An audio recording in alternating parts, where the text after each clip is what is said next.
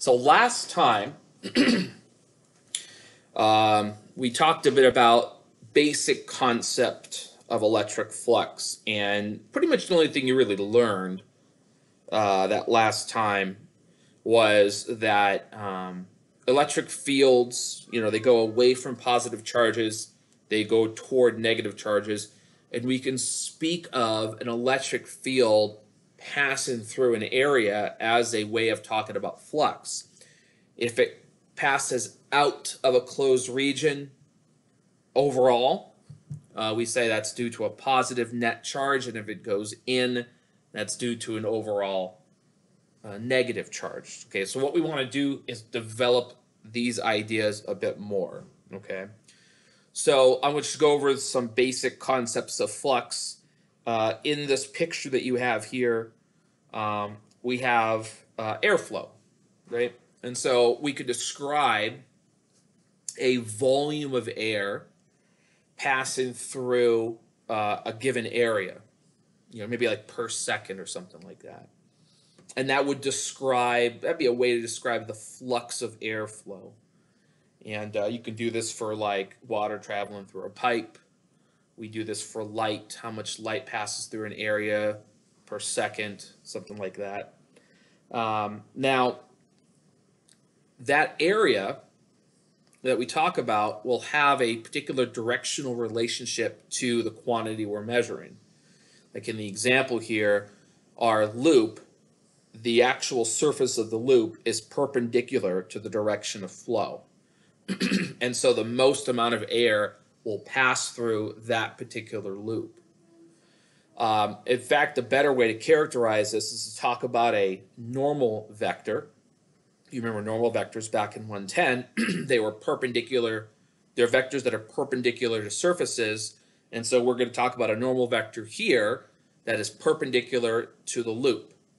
Okay, and in this particular case here, the normal vector and the velocity vector of the air are parallel. And that would be the most amount of air that could pass through that area. On the other hand, if we took our area and we tilted it to the side like this, then the normal vector and the velocity flow are perpendicular to each other. And so at that point, no air goes through. If the air purely has horizontal components to it, then we would say that this has zero flux.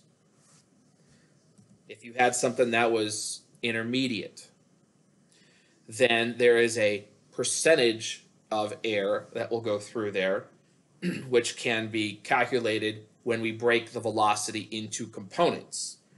So in the example here, our airflow is still horizontal, but now we've tilted our area here so that the normal vector is at an angle with respect to the velocity vector. What we can do with that velocity vector is we can break it up into parallel and perpendicular components.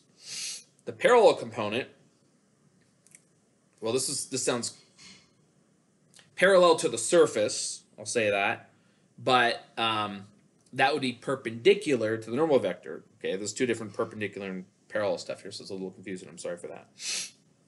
But this other component that you see right, okay, where's everything? Right here, this thing there. I'm trying to circle this. Oh my God, okay, don't do that. Do this. Okay, so that one there, that V perpendicular there, that runs a long end. And so that's going to have the full amount of air going in that particular direction. Well, that's done with a cosine.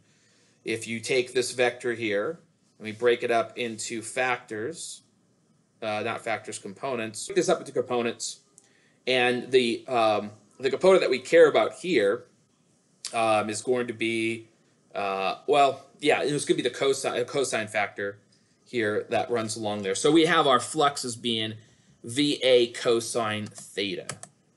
We are going to formally define our electric flux as being the product of the electric field times the area of the loop that we're considering times the cosine of the angle between the electric field and the normal vector. There's three parts to this flux, okay? And as you can probably see where we're going with this, this has all the right ingredients for a dot product. And sure enough, it is a dot product. Question for you here. We have a 100 Newton per Coulomb constant electric field passing through a 2x2 area. Great job. It is C. So you're simply, now in this example here, the normal vector and the electric field are parallel. So it's simply a product of your electric field times the area here. All right, I'm not, no.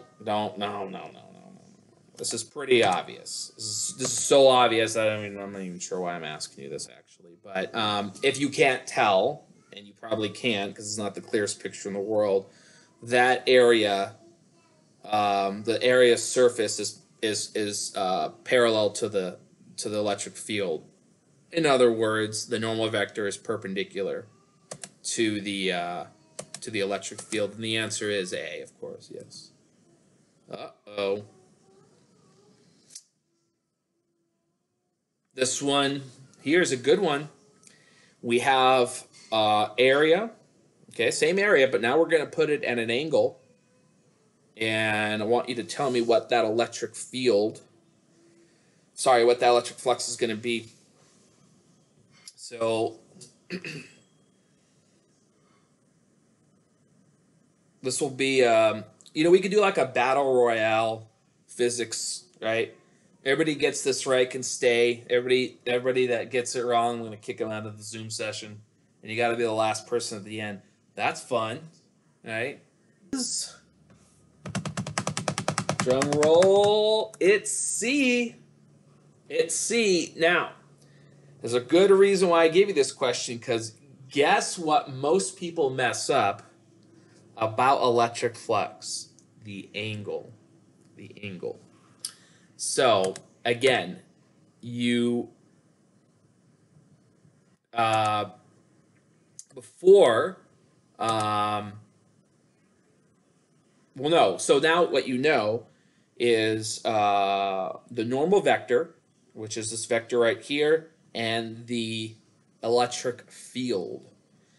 Okay, 20 degrees was listed here, but remember this, if this was flat, right, that's 0. So if we bring it up to 20 degrees, that's just, 20 degrees above, being completely horizontal here. So you got to envision this vector. Just because you see an angle there, don't take that as gospel.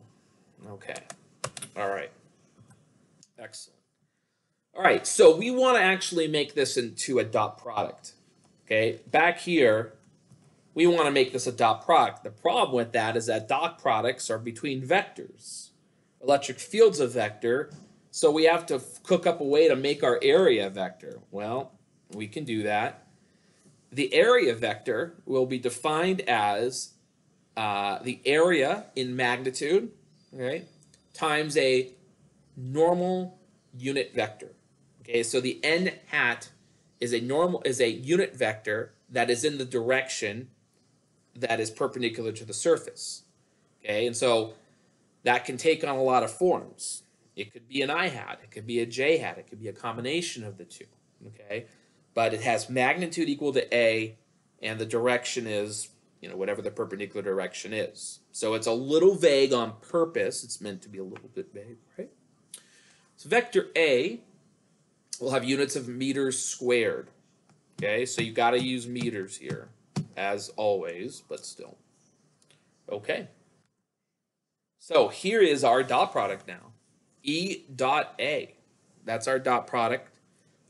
Few things about dot products. One, they are scalar quantities, right? This will have units of newtons, meters squared over coulombs. Okay. And because we have now have a formal dot product definition, we can also do this in component form. Okay, so if you remember the way dot products look, this thing here, in terms of magnitude and direction, is E. Why does it do that? E A cosine theta. That's one way to do this. I don't know what I'm doing wrong here. And then the other version, the component version, is now let's just say this has x and y components. It would be EX, the product of EX and AX, and the product of EY plus AY times AY. So it's the product of EX and AX plus EY, AY. There'd be a plus EZ, AZ if you had one of those. So, you know, that might be for a more complex surface, not a one-dimensional or two-dimensional surface. If it was a three-dimensional surface, you might have these. So for Flex, we don't really do it in component form much, but there is technically two versions of it. Okay. So now, in the examples I've shown you so far, we were given a uniform electric field. And that's fine. But if it's not uniform, then it's a little trickier to do. Flux will add up over the entire surface. And the way we'd have to formally do that is with an integration. If the electric field doesn't have a nice, well, if it's not constant, basically. Okay. And so what we can do is we can cleverly select a bunch of different DAs on our surface and specify what the electric field is over all those locations, and we perform a surface integral. Okay, surface integral is it sounds fancy and it's not. It's just an integral over 2 dimensions is really all it is. By the way, just to be clear, if you didn't know, this capital phi here is the Greek letter. That's being indicated. Okay. Now, good news is this. We are going to create problems that make this integral very easy to do. Very easy. And in fact, there is... let me think about this. I'm not going to say that, actually. All right. So, we have a curved surface here. Wait, why is this different? This is not different than this. This is not relevant. I don't understand this. Why this is even here? Why do I have this here? I said the same thing. Anyway, I don't know why this is here. All right. This is the good stuff. All right. Oh, well, okay. So say we have this curved surface here. Okay. If our electric field at every location on that surface is parallel to the surface, therefore perpendicular to the area vector, then the flux would be 0. So the surface is going to have a smoothness to it that matches the field. And then at every point, your E dot dA will be 0. The other scenario is if you have a field that also matches a symmetry to the area. And in this case here, the electric field, while not constant, in general, is constant over the area that we're interested in. And so what that means is the electric field can come out of the integral because it is constant with respect to dA, and then this integral just becomes your standard expression for flux, which is E times A. That's it. When we do our problems, we are going to create surfaces so that we have a situation like this one here or this one here. Okay? This situation where we just have a standard surface with a non-uniform field and the electric field is different all along the surface is something that could be done. You can do that. That's a little bit higher level stuff, not physics 120 stuff. So fortunately, you don't have to be an expert or know much about surface integrals because we're only going to have 2 scenarios every time. And that will basically, the difficulty in doing these problems is trying to think up of surfaces that make the integrals nice to do. That's it. Okay, that's That's it. So you'll see as we go through this. All right. Surfaces A and B have the same shape and the same area, which has the larger electric flux. The answer is A. Okay, so how do we know that? Well, we're looking at field lines, and the field line density is greater at A. The electric field is greater at A, and so even though they have the same area, the electric field's larger at A, so it ends up having the same flux. They have the same areas, but here they have A is closer to the charge, therefore there's a larger flux there. And in fact, this wouldn't be too hard to calculate this flux, because you can easily, we know what the electric field is of a point charge, and for every point on the surface here, you could work out an angle. So this is a doable integral. It's kind of a nice one, actually. It's not too hard to do. That's definitely this level of stuff.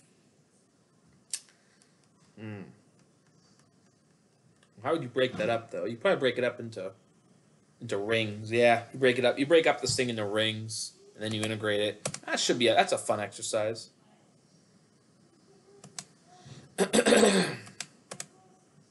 It's you, Walter. It's you. Well, actually, no, I don't know. I mean, it's not taller. Maybe a little wider. I don't know. Maybe he's a little wider. But I told you they have the same area, so it doesn't matter. I could have drawn it incorrectly. Sentences are going to trump pictures. Oh my gosh, people.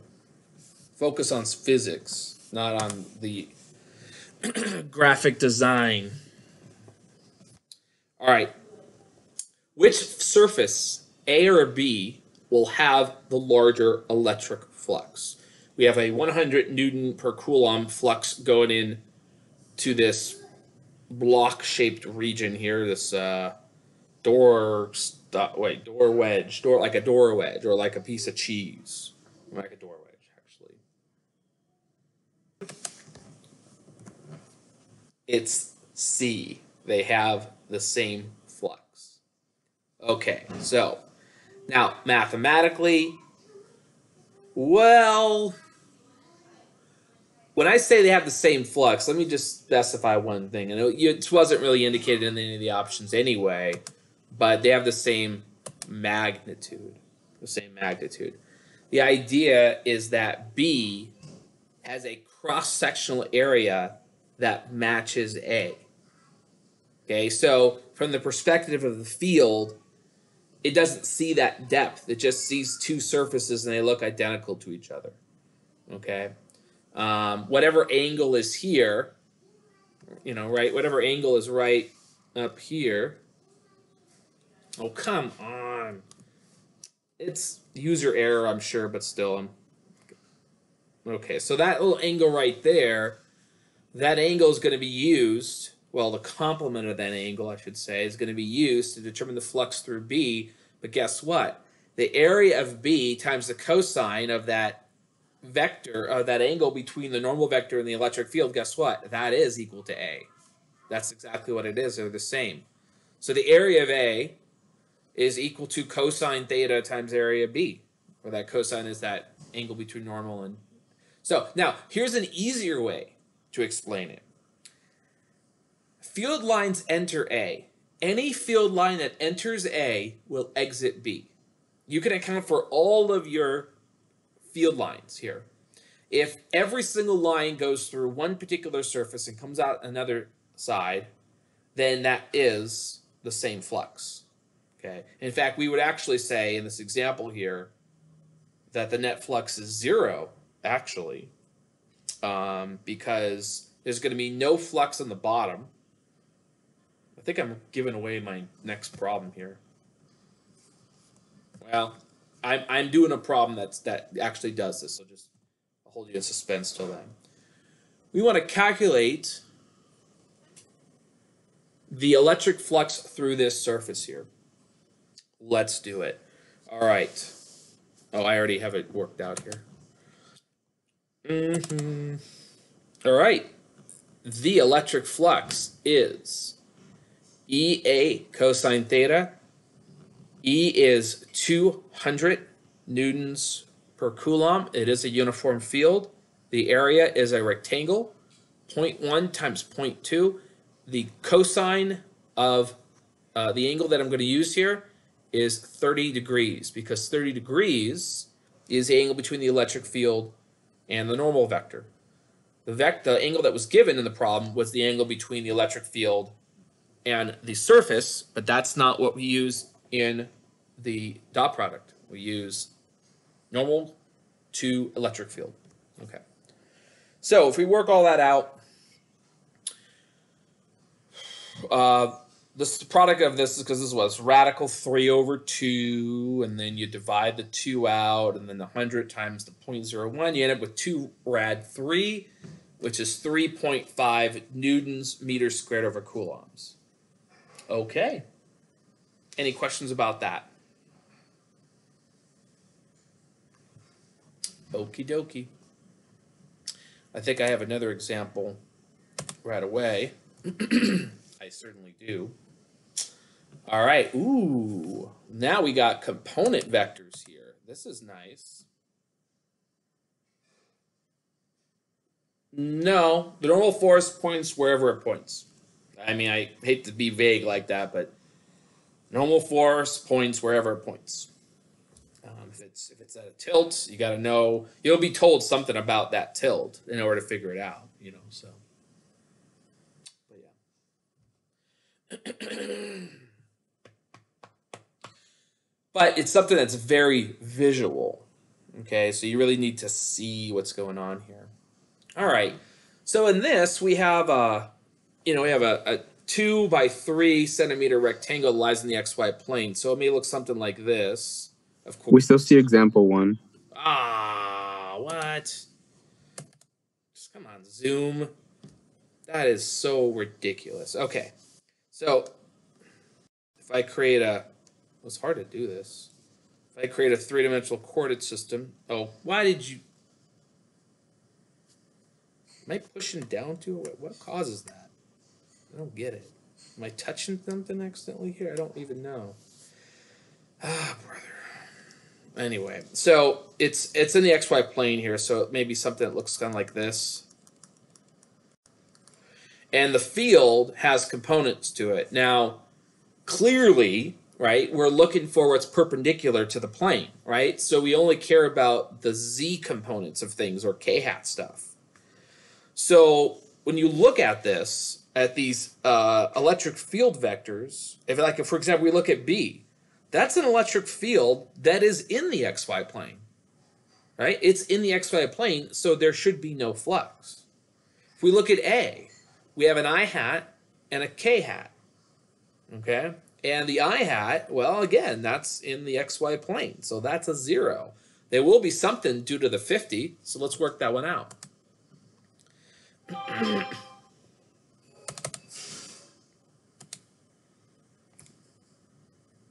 No, I didn't. No, I didn't do that. Okay, so first of all, let's work out my area. The area is 0.02 times 0.03 k hat. So it's in the XY plane here. Sorry, it's in the Z plane, right? And so that's going to be 6 times 10 to the minus 4 meters squared. And yeah, okay. So I mentioned this before about the component version of doing a dot product involves the products of the x, y, and z components, added together. So for B, we'll just do B first. The AX is 0 and the AY is 0. So those terms are 0, and the electric field has no Z component. So every one of these terms is 0, so overall there's no flux. And again, that makes sense because the surface and the field are parallel to each other, right? If I do part A, well, I got an EX, but I don't have an AX. So that term's 0. I don't have any y components of anything, so that's 0. So you just have Ez times Az. Okay, and so Ez is 50 newtons per coulomb. That's the electric field strength right here, the 50, times what the area is. And those are parallel. There's no cosine to worry about because we're doing things in components. That's taken into account when you do your components here, and we end up with 0.03 Newton meters squared over coulombs. Okay, any questions about that?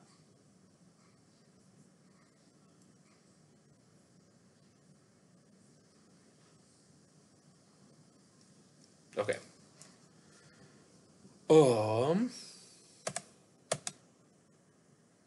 Yeah. We are, let me annotate this. When we have components, we want to work with this form of the electric flux. Okay. You can't see, Professor. What? You're still on example 2. Yeah. I'm still talking about example 2. You guys can see this, what I'm doing? I just boxed this thing. Can you see that? Yeah. Okay, great. So, yeah, we're working with this version, not the EA cosine theta. If you have components, you don't have to do that. I mean, you could convert everything, but don't do that. And then you're just basically working out. And we know what's going on with the A vector, right? I should put a little vector notation up here. But anyway, the A vector only has Z components. And so the first two terms automatically are 0. Doesn't matter what the problems are. The first two terms are 0 because there's no AX, no AY. So you're literally looking at these and saying, okay, does the electric field have any Z component stuff? And if it does, then you take the product of the Z component and the area component. Okay, that's it. All right. Let me see. Oh, I don't have that up with me right now. Okay, new share. All right. Now, what we are going to be doing, okay, when we use this method is we're going to be interested in closed integrals. So they're surface integrals over a closed surface. What that means is there is a volume that is bounded by the area. A volume is bounded by the area. So we're not going to be dealing with situations like over here, like this. This is not a closed surface. This is not a closed surface. That one's a closed surface here. The one with the little door wedge thing. That's a closed surface. So we want closed surfaces here. And we're going to be very interested in what is inside these closed surfaces to produce these fluxes. Okay? So now, because we're dealing with closed surfaces, the convention that we're going to use here is you can talk about a normal, because like if I go back here, like this problem, I could have made the normal vector down, not up. Right? The normal vector here, why is it up? Why can't it be down? Well, it could be down. I mean, I didn't make it down, but that kind of determines whether it's going to be a positive or negative flux. Because if this normal vector was down, well, then your cosine's negative, and you got a negative flux. Right? So the convention that we're going to use here is outside, out the surface. So toward the outside is our convention for our normal vector. It will always be on the outer surface, not an inner part. Okay, so you imagine that it's like a shell, like imagine a sphere or something. Normal force is always going to point out. Okay. All right, so question for you now. Now we're going to start developing this a bit more. We have cross-section of 3D closed surfaces. So these are like rectangular or triangular prisms. Imagine that, like a triangle or triangular prism. And these are cross sections of them. And these are the fields going through these things. Which closed surface or surfaces have a 0 flux? What do you think? Okay. A lot of people saying A. A is good. Okay, why? Well, let's look at the other ones. B has electric fields that come out of all the sides. So that is a overall positive electric flux. Okay, if we knew those areas, and this was like a uniform field, we could work it out. Right? But we don't have to do that here. C, everything goes in. So overall, a net negative electric flux. If you look at the one that's A, you got two field lines going in, two field lines going out. They appear to be parallel to the bottom. And so, again, what I mentioned here previously was if every line goes into your closed surface and then exits at some point, then overall the net flux will be 0. Okay, so it's 0. All right, let's go ahead and calculate the electric flux through each side and then sum to find the net flux. These are closed surfaces, right? So you can take your closed integral and you can split it up into multiple integrals that correspond to each side of your closed surface. This is a cylinder, so our integral can be broken up into 3 integrals. Okay, it's the left end, the right end, and the side. I'm calling that's the side. All right, so let's look at that.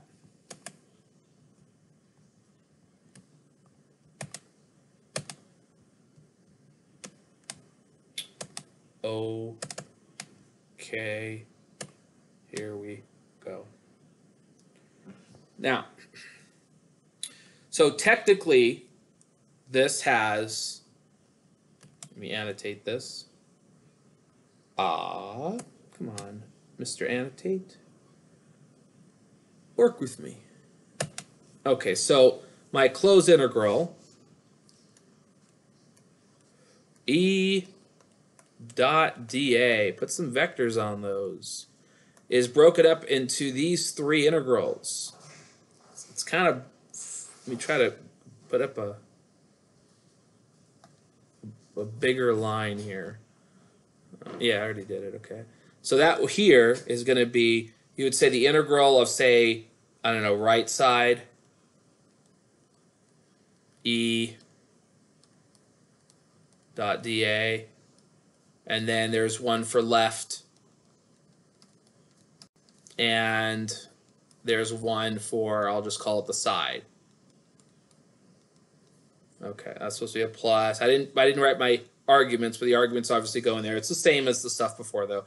So I broke it into 3 integrals here. Again, I'm back in first grade here, trying to learn how to write with this thing. So don't feel sorry for me, but you can. It's fine.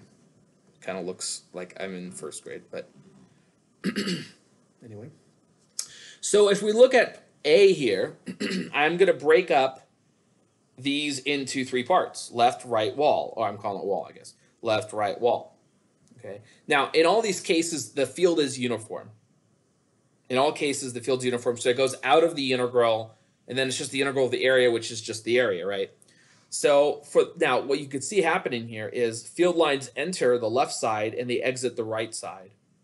So if I were to work out the flux on the left, it would be a negative E pi r squared.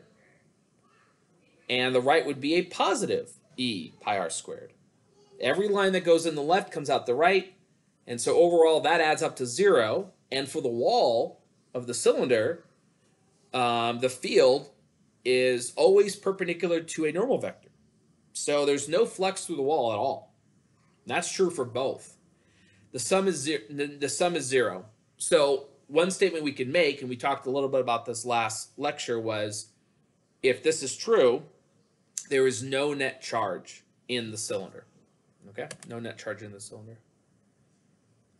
The reason why you have a negative here on the left is because a normal vector would point out like this. And the electric field points in the opposite direction. So if you wanna talk about cosines or something, it'd be like cosine 180, basically. But anytime flux goes in anytime field goes into a surface, that will be negative. That will be negative. Now for the other one, instead of the field going in on the left, it comes out on the left. So as you can see, the lines are just coming out on either sides. So that is suggesting, using the word suggest is probably not even a fair word to use here. I don't even want to say the implication. There is a charge in there. That's a fact now. It's not. So the left is E pi r squared. The right's e pi r squared, and still nothing through the wall. So if I add all this up, the flux is 2e pi r squared. There is a positive net charge in there. We have no idea how it looks, although we can probably tell a little bit based on the field configuration, but it's some positive charge. That's it. All right. Let's keep pushing through here. All right. So when we think of closed surfaces in the context of figuring out electric field stuff, we have a name for this, and we call it a Gaussian surface. Gaussian surface just means closed surfaces specifically designed to look at how electric fields and charges are going to behave here. It's a mathematical surface, though, right? So the idea is that we just imagine creating these surfaces, and that's really what the goal is going to be in a lot of the problems that we do. We have to be very clever and select Gaussian surfaces that help us do those integrals. Okay, last lecture we talked a lot about symmetry. Your choice of your Gaussian surface has got to match charge symmetry in some way. That allows the integrals to be easy to do. Okay, a lot of times you'll see cross sections like the one down here. All right. So a cylindrical symmetry would want you to use a cylindrical Gaussian surface because as in the example here, you see in part A here, you have field lines that are radially away. And at all points on the wall of that cylinder, the electric field vector are parallel. Through the top and the bottom, there is no flux because the field is parallel to those surfaces, perpendicular to normal vectors. So that is a useful type of symmetry to have. You could also rotate the surface on its side too. We did that in the last example where things come out the ends and not the walls. Both configurations work fine. Your choice on which one you would use is just based on what makes your math easier, really. So this stuff here does require a little bit of creativity in knowing what to properly choose. Not entirely creative, because if you choose something that's wrong and you go through the steps the way you're supposed to go through the steps, you're going to reach a part where you're going to be like, well, I can't do this. This doesn't work. You know, the math is not easy now. So the way you know that you've made a correct choice in something is if you're performing the problem correctly after you select your Gaussian surface. If something doesn't appear to work out for you, then you got to go back and start again. So, all right. Now, you can create a lot of Gaussian surfaces. You can have ones that are very meaningless and ones that are too difficult.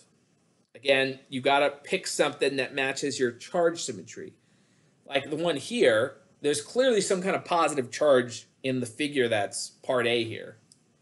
But the choice of that sphere, at least at its location, doesn't show a symmetric field. Okay, there appears to be more flux on the right side than on the left side. And so there's no simple way to perform an integral there. Okay? And then if you don't have a closed surface, it's, Gauss's law is all about closed surfaces. So if you don't have a closed surface, then you're missing some part of Gauss's law then. So you got to make sure, again. And as I told you before, the choices are pretty clear. It's always spheres, cylinders, boxes. Is there anything other than that? I mean, I guess you could have other things, but for the most part, we do cylinders and boxes and spheres. Not off the top of my head, I mean, nothing in this class that's very different from those things. All right. So let's just do the easiest example that we can do. Let's try to think about what the electric flux is going to be due to a point charge, right? We're just going to start with the easy stuff, and then we're going to move up from there. All right, so a point charge has sphere symmetry, right? So what we can do is we can create a sphere that point point charge. Okay, the electric field is always perpendicular to the surface, and on the surface, due to the inverse square law of spheres, of the electric field will have the same value at all points on the sphere. So it's an excellent Gaussian surface to use here because it makes our integral E dot dA very simple. The electric field is constant over the sphere, so the E comes out of the integration, and then you're just integrating over the closed area, which is just the surface area of a sphere. Surface area of a sphere is 4 pi radius squared. So now we know what the electric field is of a point charge. We did that way back in the beginning of the class. It's Q 4 pi epsilon out over r squared. Well, check this out. Down here, your area is 4 pi radius squared, and you got a 4 pi radius squared down here that comes from the electric field. Those cancel out, and you're left with this expression, Q over epsilon naught. That's it. That's what the electric flux is. It depends on Q and this universe, epsilon naught. There's nothing in the electric flux that indicates what we used as a Gaussian surface. Okay, we used a sphere because it made the math easy. But if you choose something else, say you choose a box, just a cube, put this thing in a cube and go do those painful integrations because the cube, the electric field is going to vary along the surface of the cube. It's doable because it's a very easy way to specify what the strength of the field is in a three-dimensional plane. But if you do all those crazy integrations, you're going to end up with the same value. Okay, so the idea here is we're trying to choose a Gaussian surface that makes this as easy as possible. Okay, trust me, I don't think, I don't know. If you have a lot of time in your hands, I suppose you can, but don't have a lot of time in your hands. Do something better with your time. Put it that way. All right. So, fantastic. All right. I just said this. All right. I just said this. Oh, well, the last thing though about that is it doesn't depend on the Gaussian surface, which also means the flux is independent of R. It's independent of the value of R. Why? Well, guess what? Let's go back. This is a very powerful thing. In fact, this is at the core of all inverse square laws. Okay? The field, right? The field drops as an r squared. But any sphere that you want to surround your point charge with is going to have an area that's proportional to r squared. So if I make my Gaussian sphere larger, therefore have more area, my field is conversely weaker. So they always cancel each other out. Okay, that's why this 4 pi exists. 4 pi r squared exists in the original statement, Coulomb's law, because of this fact here. Okay, the 4 pi epsilon naught comes about really through Gauss's law, and that's why we use the 4 pi epsilon naught here. If we didn't have the 4 pi epsilon, if you stuck with k, then we have like a k and a 4 and a pi, and it looks more elegant like this. So, and then this E naught, by the way, is going to be related to the speed of light at the end of the class. So there's some usefulness. There's more usefulness for the epsilon naught.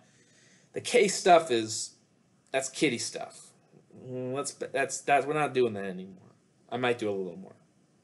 But that's the baby physics. This is the grown-up physics where we do epsilon naught. Okay. All right. Now, so what if I chose a different shape though? I mean, I mentioned the cube, right? That's not as easy to visualize. Say I choose this oval-looking thing here. I hate ovals. Despise them. So, but we're going to do an oval here. What you can do is you can look at this integral expression and realize that you can make your dAs as small as you like. Well, what you do is you start to divide up your Gaussian surface here. If you want to really consider how to calculate this integral, you can basically subdivide this up so that your infinitesimal pieces are either radial or perpendicular. So you can always break this up down to finer and finer pieces, and ultimately what you're going to find is all of the perpendicular pieces are 0, and if you add up the area of all the parallel pieces, or all the pieces that are, aligned with the normal vector, then they will add up to a sphere. So this is really about cross section. I mean, when the charge looks out, it sees a spherical region around it. The charge doesn't see depth. Okay, depth happens when you apply a test charge. Like that. So, okay. Now we can do this with a group of charges. Okay, it doesn't have to be one charge. It could be a bunch of charges, and you can do what I explained here for any number of charges. And what you will find is that the more charges you add, the more flux you get, equal to the same quantity. It's this Q over epsilon naught. And so every single charge has a Q over epsilon naught that goes with it. And the negatives do matter here, because the negatives determine the direction of the electric field, which will determine if the flux is positive or negative. These positive charges inside here, okay, they're producing positive flux. They are field lines going away, right? Going away. So out of here. For these negative charges, they have flux coming in. So they're producing negative flux, right? What about these things that are out here? Out here, there's no contribution to flux, because watch, if I have a single vector, no, you pen. So if I have a field, I'm getting a little perturbed. So if I have a field line, you could see if for a charge that's outside, any field line that enters will exit. So there's no flux to that charge. So ultimately, if you have a group of charges, your electric flux is simply this statement down here. It's Q enclosed. You add up all the charges that are inside. Algebraically add them up, like positives and negatives, things like that. All right. So this is it. This is Gauss's law. The Gauss's law is two separate statements that express the electric flux of something. One way of calculating electric flux is to look at a Gaussian surface. Okay? Look at a Gaussian surface and imagine how the electric field passes through the Gaussian surface you figure out. And you work out an expression for that. The other side of it wants you to take a look at that closed surface and decide how much charge is enclosed in that surface you created. Okay? What's a little tricky about this is at no point are you actually calculating flux, though. That's not what you're doing. Here's what you're doing.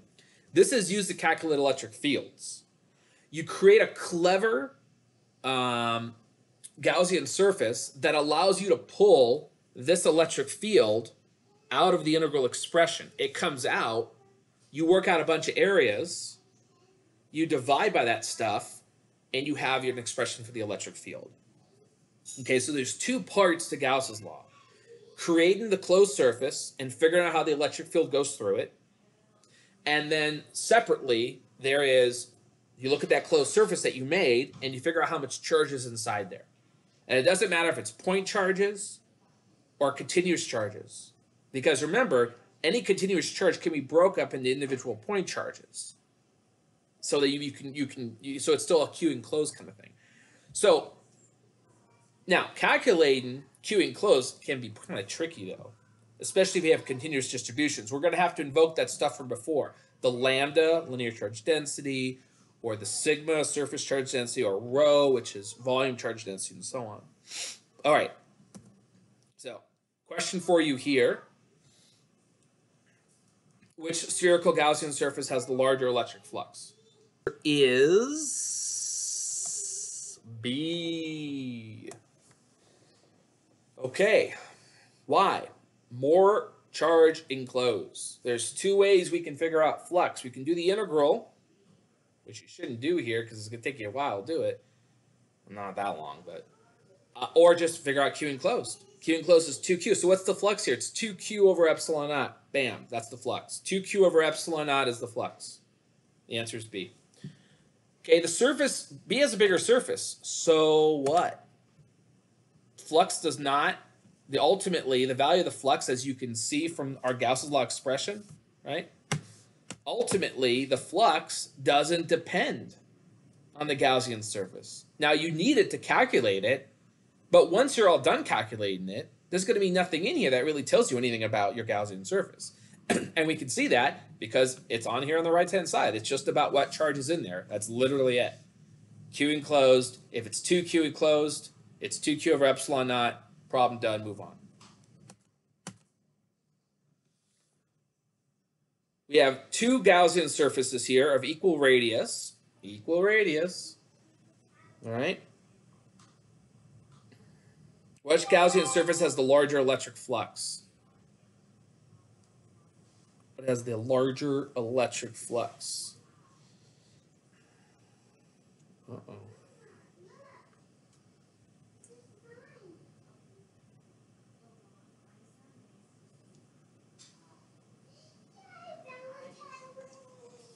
Somebody sent me an email from an AOL account. They still have those things? My goodness, you got to move on. At some point. What point do you move on?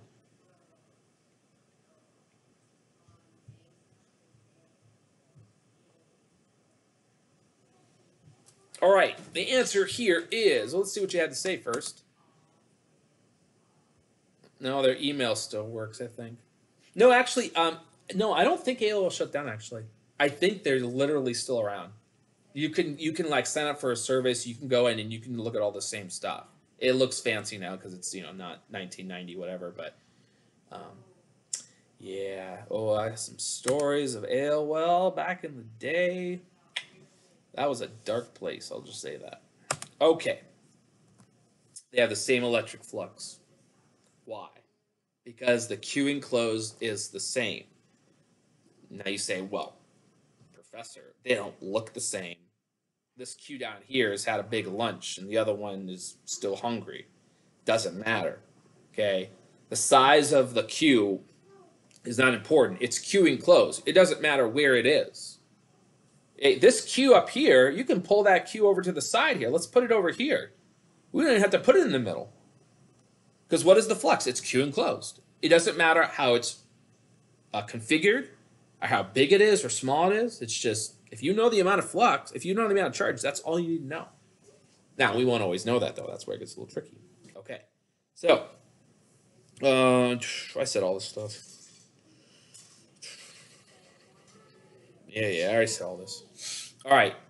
So I think I got... Oh, all right. Find the electric flux through each surface. All right. Nice. So what you got to do, really, in these problems here, is you got to work out what Q enclosed is. We got a 3Q minus 2Q. 3 positive charges, 2 negative charges. So the electric flux for this one right here, is going to be Q over epsilon naught. Because that is the net charge. Right. Over here. Q enclosed is Q minus 2Q. These ones are outside, right? It's not Q out closed, it's enclosed. So our electric flux is minus Q over epsilon naught because there's a net. I got to figure this little dash word that. I don't know what's going on there with that. And then what about C? What about C? Well, C, Q enclosed for C is 0. The flux is 0 over epsilon naught. But it's just 0, right? Okay. That's it. Is that easy? You like that? Well, I'll make it hard. Don't worry. Every time you think something's easy, if you think it's easy, that's not okay. That's not okay. I'm not going to rob you of the bliss that you will earn when you learn this physics. Gaussian surface surrounds an electric dipole. The net enclosed charge is 0. What is true? This is a good question. I'm going to give you a good minute to think about this one. Think out. Never mind. Maybe you know what you're talking about. The answer is B. Okay, the answer is B.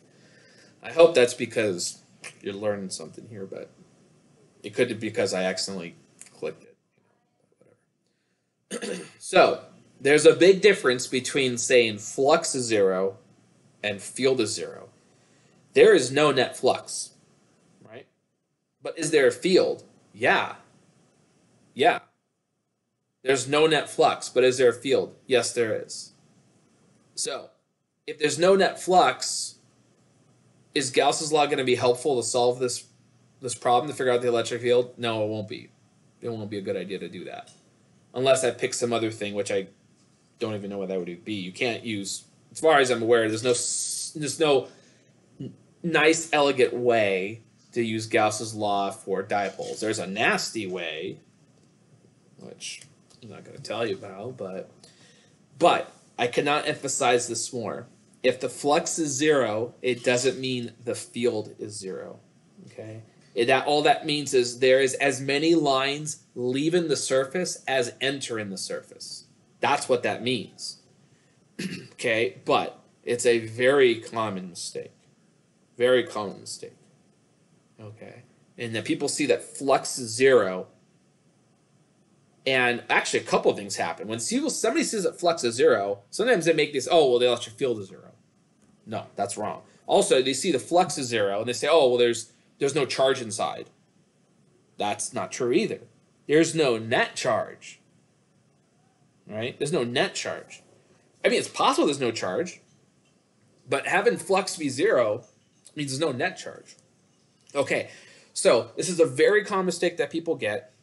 So my advice to you is to not make this mistake. Okay? Let's move on. All right. Think about this for a moment. We got this and another example, and then we're done. Good on time. Think about this for a bit. All right, let's see what we got here. I'm excited to see a lot of C's. A lot of C's. Yes, indeed. What's going on here? Well, if we look, we have two surfaces here. Surface 1 only contains one charge. If the flux is 2Q, well, we know that Q1 is Q2. Okay, so B is wrong.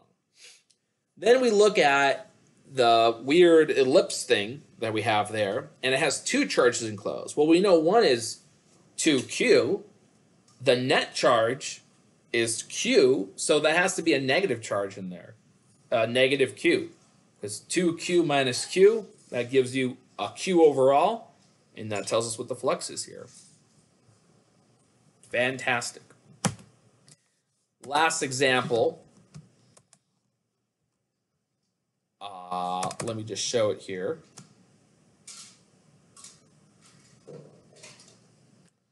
Okay, so you got a little puzzle here, kind of. We have 3 cross-sectional Gaussian surfaces, and each one contains at least 2 charges in it. And you're told what the flux is through those, and you have to sort of decipher, what's going on here. What you can do is, you can create a system of equations, and I hate to say that, but, obviously let's see, if we look at A here, A has Q1 and Q3. If you add those up, it apparently equals negative Q. Okay, what about B? B is the one that's almost horizontal. It has Q1 and Q2 in it. So we add up Q1 and Q2, and apparently that's equal to 3Q. And then the other one is is Q2 plus Q3. That's this one over here, and apparently it adds up to negative 2Q. And you just got to solve this system. Okay, and there's 3 ways to do that, right? One is you just guess, right? These are just integers, right? Just guess. Just pick a bunch of things, and you will get it right eventually. Or you just solve the system by normal algebraic means, which, you know, elimination, substitution, all that good stuff here, right? Because, like, what would you do here? Looks like, you know, well, whatever. You know how to do that stuff. The other way is to be a total nerd and do linear algebra, right? Make it into a matrix and actually get something out of your linear algebra class for once, you know? I probably actually I don't want to call you a nerd for that, because I want to encourage you to do something that will make that linear algebra course feel valuable in some way. And even after you do this, you probably won't feel that way, but still, just do substitution method here, right? I mean, like what? Okay, subtract these two, right? Subtract them.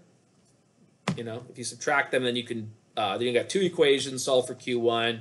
Get Q2. But anyway, if you do solve this system here, I guess you did it down here, right? B minus C gives you this equation here. We put that into A, and we get a Q1 is 2, and then a 1 and -3. Well, that's how that system's solved. Fantastic. All right. So